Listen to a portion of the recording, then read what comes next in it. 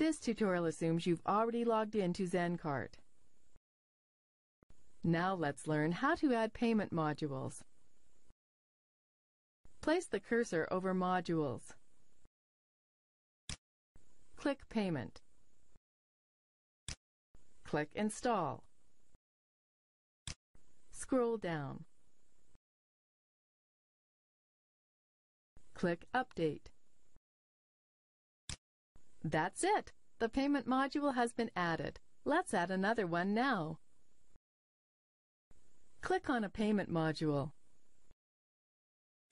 Click Install. Scroll down. Click Update.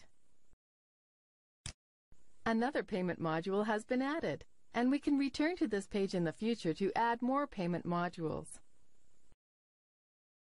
Click Admin Home.